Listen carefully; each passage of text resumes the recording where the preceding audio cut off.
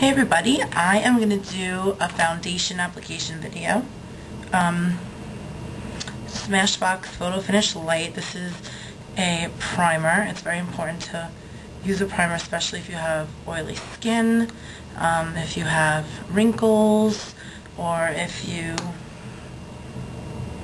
evens out the skin tone and everything. So the important thing about this is not to actually rub it into your skin, but to make it like it's kind of like a barrier over your skin. So you're not rubbing it in like a lotion. It's supposed to be something that goes right on top, and that's really the difference with when you wear it. And I always put it down here too. Some people, if you find it's too heavy on you, what you can then do is only put it on areas where you're most oily, like up here. I actually need a little bit more. So I'm actually not in my regular location. I am in Atlanta, Georgia right now, and so I don't have all my materials with me. I don't have, I'm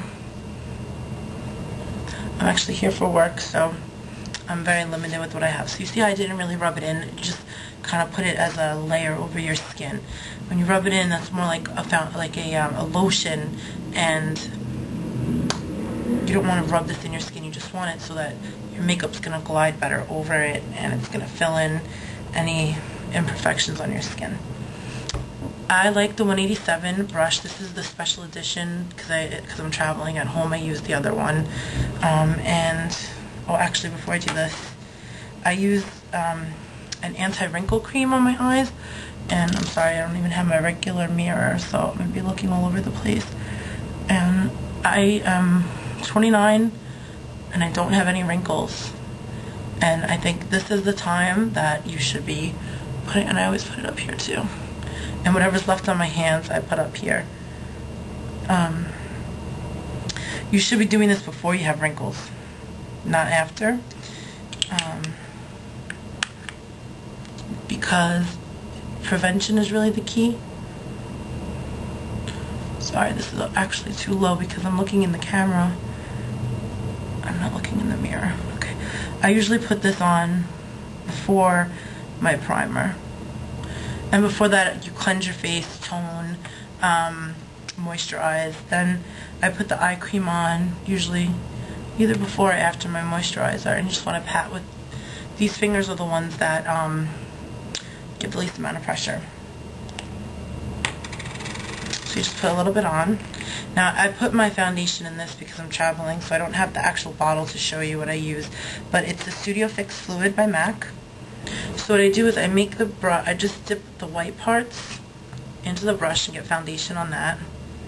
And then I start up here always, and I go in circles. So that's a lot of foundation. And you just go right in circles. You want to go out. You don't want to go against the skin, you want to go out. And you can see it gives me a really nice coverage.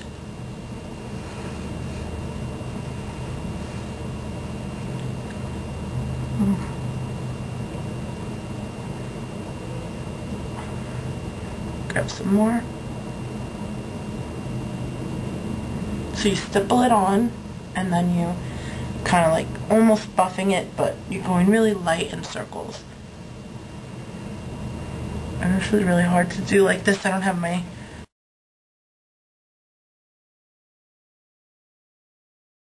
normal makeup mirror like I do at home.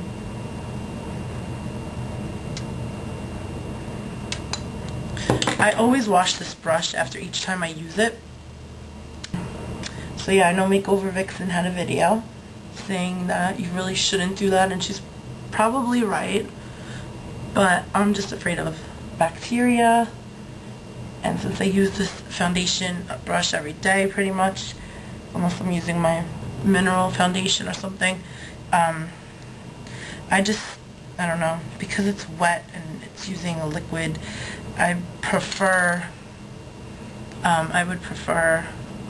that I clean it, but I know it's abusing the brushes. This is my first time using the short handle brush. It's not as good as the regular 187, but it's not bad.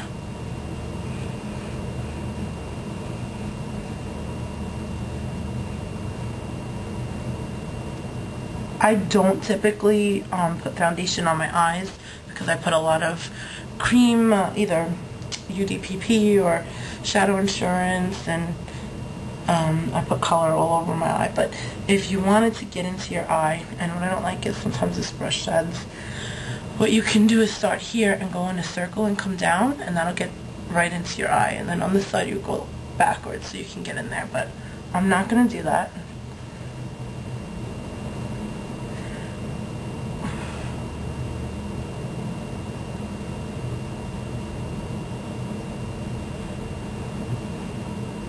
So you can see that this really gives me pretty good coverage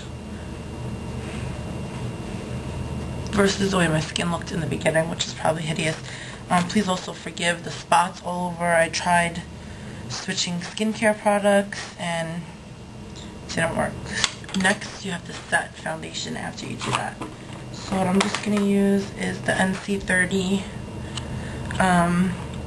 When I'm home, and I'll probably have to redo this when I'm home, I'll use a big fluffy brush, or and I use the MAC Invisible Powder, or I use black powder that's loose. It's good for that. And I typically don't use the sponge that comes with this thing, but I'm going to do it today because I don't think I packed my other brush. I think I forgot it. So, okay, so what you want to do is you want to push and roll. Just to press it, set it. And that's also going to blot it. If you have really oily skin, and then I just smooth it over. If you have really oily skin, the step I would recommend you do next would be actually to get a tissue and blot your whole face. And that's going to pull out any excess oil that's in your skin or from the foundation. And as you can see, I'm not using a lot of this, just a little.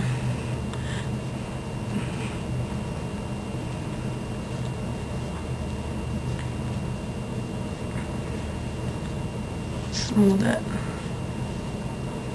Be gentle when you go into your eye area.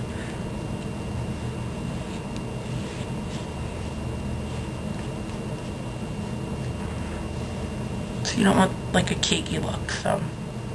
I forgot my under the eye concealer, but I would normally put that under here. So, blush is next.